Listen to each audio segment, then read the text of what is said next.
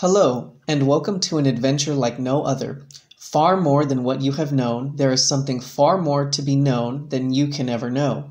And it is all about you, the real you, your real awareness with your intuitive senses.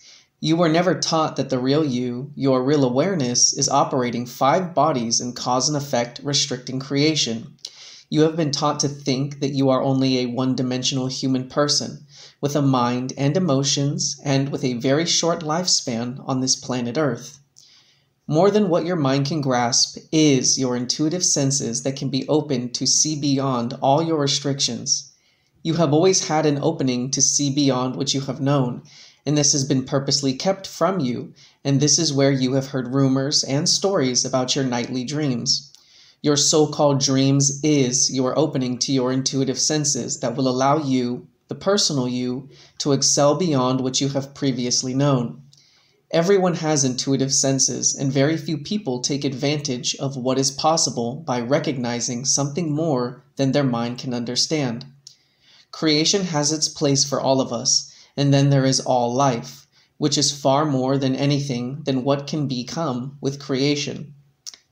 Everything we experience is necessary for us to survive with whatever we choose and decide our life to be. New Kevin Smith is the great witness to something more than what can be taught and learned in any school.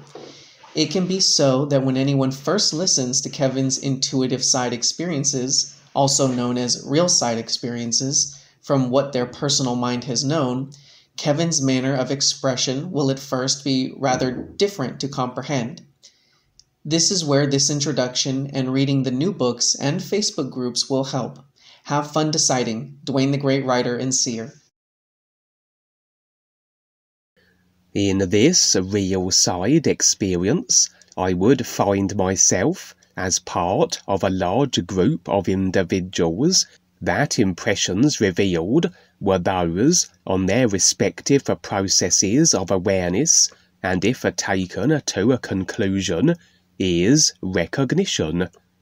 We would be positioned in an undisclosed location somewhere in multi-dimensional creation, a planetary body or other, and specifically stationed in what appeared to be an expansive, very lavish mansion. Just like the real universal universities, which primary purpose is for the constant sharing and presenting of real references and real education, but which also serves as a base of operations for the launching of life and awareness beneficial assignments and projects. So this position, the mansion, served a similar function, a base from where objectives would be launched.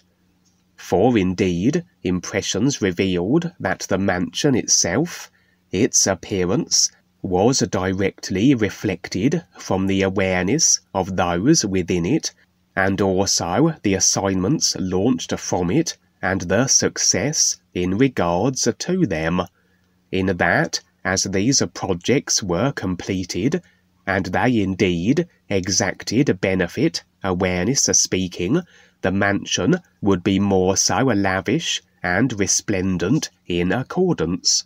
And as things currently stood, the mansion was at its most awe-inspiring, indicating the assignments we had been embarking on in relation to it, utilizing the building as our home base, so to speak, had been beneficially impacting and successful. For indeed, each of those stationed within it, including myself, had in our possession golden medals which had been given to us as a result of that which we had been involved in and successfully executed assignment-wise. The representation rather apparent, for just as it is on the earth, where individuals assume the top mantle in their chosen sport or preoccupation, and gold medals are awarded to signify their achievement, so it was here. Gold not only indicative of the highest achievable accolade, but also the colour associated with the true reality and used for its representation. Although, just like the sun shining, the colour gold can only reference the is and not be its reality, for the all is an absoluteness that cannot be defined with any applied idea as generated in creation.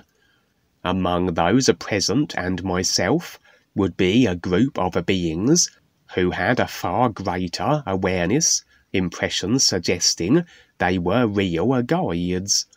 As the guides have a tendency to operate in the real side universities and positions of this nature, very often in the capacities of teachers, or a better term would be awareness facilitators, but additionally will the guides formulate the various assignments and afford opportunity for involvement, where the earning of one's way can be so that we become more aware. Life affords us greater awareness as we support it through the awareness beneficial assignments we participate in, everything equaling itself as it does. We become more aware as we support the awareness of others as the reflective principle. The large group I was present with would all be human in appearance, the guides also assuming outward human forms, though I had no indication or impression as to the identity of any of them. At one point, a human female would enter the mansion, impressions revealing she had been in affiliation with the group, had also been utilizing the mansion as a base of operations and assignments, but had somewhat disassociated herself from us in recent moments. Appearance-wise, she would be a middle-aged woman, with no other distinguishable features, and just as it was with the others of the mansion-based group, she would be unfamiliar to my personal self. She declared that we owed her, that she was here to collect what was due through the services she had provided while she had been in association with us and involved in our assignments. What she was expecting was extensive, but rather than deny her, so the guides allowed her to take what she would, and she would proceed to relieve the mansion of various of its interior fittings and furniture. As I said, the mansion reflected the success of our life and awareness beneficial activities, but everything presented simulation-wise that represented awareness gleaned consequently were but ideas that symbolized this. For awareness and the all is a reality beyond idea encapsulation, and it can be so that the unaware or those of an ill-intended persuasion can chase the ideas, the references, but unless they are sincere with their intent placed with the all is, they can never grasp the true reality that the ideas are referencing. Symbolically, this would be the case here, the mansion and its current resplendence only referencing the awareness the group and I had attained, and this female human was adamant in her claiming of the ideas, the references, as though to do so she would in some way embody the awareness the mansion and its contents represented. The guides content then to allow her to take the ideas, for in and of themselves they had very little value. They were purely representational, and realistically the only value any idea has is as a comparative tool to recognize the is by, creational encapsulated idea parts and pieces in relation to the isness everything whole. Despite all that she removed from the mansion, the ideas that represented awareness, as the overall mansion was a reflection of awareness gleaned, as I said, she would not be satisfied. As though regardless of how many isness-awareness references she laid her hands on, she was no closer to that which they referenced, as she couldn't get beyond her personal self, and so was resigned to remain in her consciousness of created illusions, despite how many is-pertaining idea references she accumulated. As I said, she was an individual once in association with the group. She had therefore been on her own process of awareness, but had stepped back seemingly, but trying to grasp and hold on to that which she once had had. In reality, she already is the real awareness being of light with the all is, as we all are, but our positioning with the true reality of ourselves is according to what we decide and our intent, and through her own choice was she absorbed into the personal self and filtered off from her real awareness through the attitudes and ideas of the personal self she now clung to. At this moment, despite the appearance of the female being that which was unfamiliar to my personal self, impressions would suggest her very likely to be a Kelsey, and just as it is on the physical level, where she has been impacting the new friends, drawing a number of them away from the new presentation and causing a confusion and derision, this would be apparent here also in this real side experience. As the deciders, no one can force us to redact intent with the all is, or to compromise or lessen our position with life. All they can do is present distorted and deceptive ideas in the hopes we may be swayed by them, and characters such as Kelsey are continuous in their efforts to instill a doubt in the new friends through persistently rubbishing the new presentation and all that it represents and references. For the group stationed within the mansion would also be affected by the woman's manipulations, as though she were infecting their reason with a doubt. As I said, the mansion was as though a symbolic reflection of awareness, and as the confusion spread, so the mansion would deteriorate to an extent in reflected accordance. Present on the mansion's grounds would be a number of body forms that were not human, many of which had more animal-like appearances, though animals of a very exotic and beyond earth nature and design. These were not, however, animal forms directly animated by real awareness prior to the creation of the free will-wielding secondary personal self, but body types where the secondary self was established. Although these various animal forms were not utterly absorbed into their personal self-creation, they were embarking on their own awareness processes, just as the group and myself were, and the mansion was a position they also were operating from. For as intent aligns, so must experience. As we formulate ideas in conjunction with others, so the effects of what are the same or similar ideas held to must converge. And as we set intent with the ears, as experience, physical level and real side will be in accordance with that which facilitates the eventual recognition of the true reality, so we can expect that our experiential path will converge with others, also on their respective processes of awareness.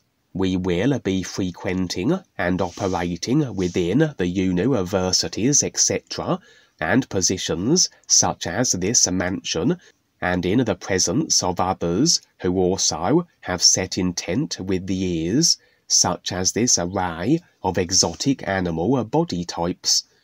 But through the confusion the woman was causing, as the mansion reflected this in its deterioration, as ideas and considerations were being held to in relation to this situation, as opposed to just being and in the nowness of the real awareness, for in reality it doesn't matter as to the nature of the ideas we cling to, as any idea embraced will serve as restriction. Most of the animal body forms would disperse and vacate the mansion, as though also becoming confused and personal self-absorbed through the ideas generated, the thoughts and emotions in response to the impact the woman was causing. One of the animal body forms would remain, however. The closest approximation, appearance-wise, was that of a kind of a camel, a very aware being, however, as it wasn't swayed by what was taking place, retaining its indifferent real awareness, objective standing in the face of the ideas in circulation, hence it remaining on the mansion grounds regardless.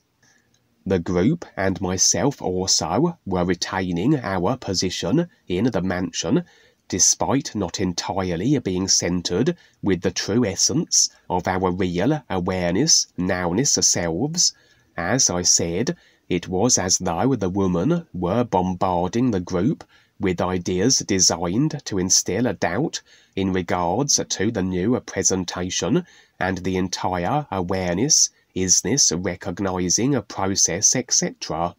The guides, however, would afford assurances, and the group began to re-establish a sense with the situation. As a consequence, the mansion would as though be restored somewhere close to its former glory, in reflection of not only the awareness of the group, but of the intent that this awareness position with life be maintained, and indeed continue to be progressed.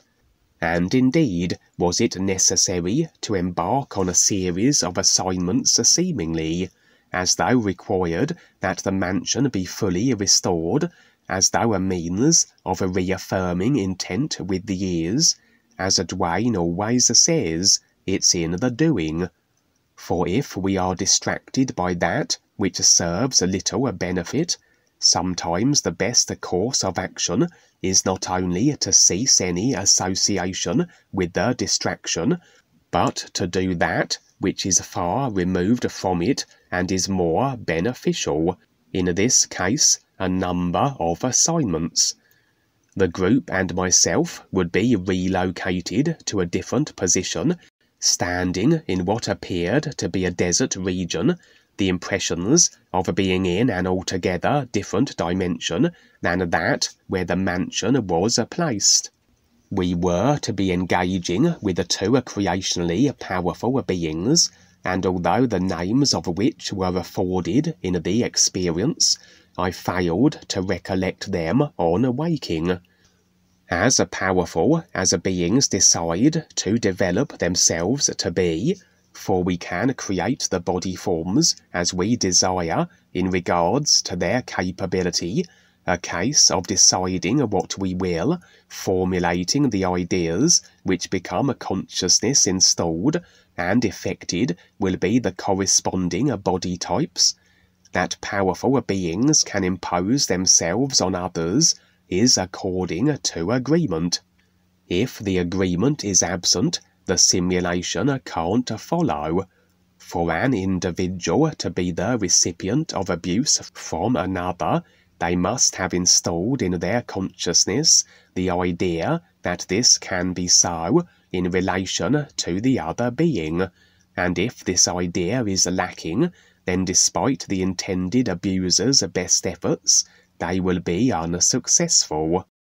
That beings are considered creationally powerful indicates that they have agreement that allows them to exact and exercise this power over vast masses within the simulator, the prime examples being the life-level reptilian gods.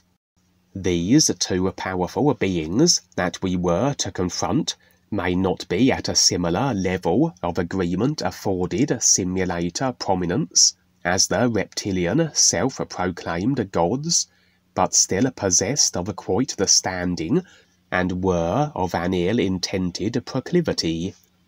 Generally, when we confront such beings, we rather extend them an ultimatum, that they either desist from their usual abrasive activity, step up with us and operate in beneficial capacities, or they will suffer the karmic consequences. In reality, we can't enforce karmic justice. Each being actually does this to themselves, for every action carries a reflective cause and effect principle, which dictates our experiencing of ourselves effectively. Our reflected effects will be in equal measure to the causes we generate, and for the most abusive and abrasive, their effects will be among the most dire.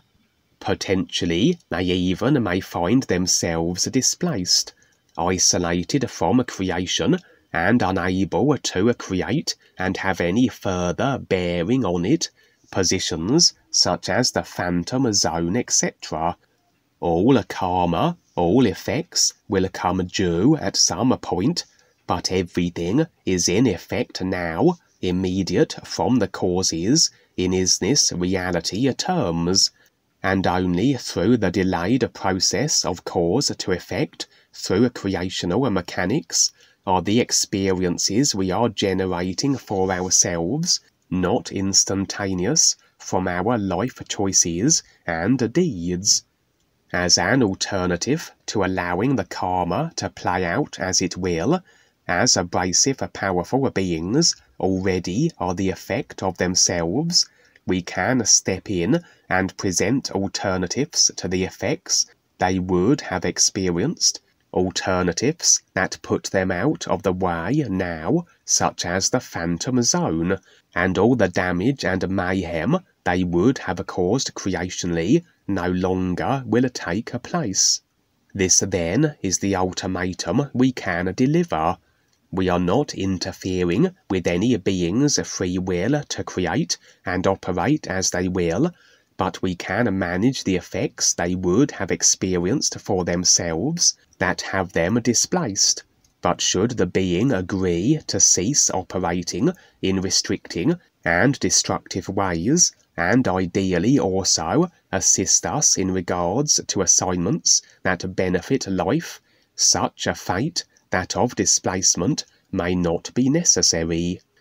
That although I wouldn't witness what took place, the confrontation, as the scene rather skipped that part, and we now were returned to the mansion, the impressions were that, alas, the two powerful beings had rejected the option we had presented, that of stepping up, assisting us, becoming more aware, as opposed to continuing to operate destructively, and as a consequence they had indeed been displaced, and no longer were in positions where they could have any bearing on any other being in the simulator.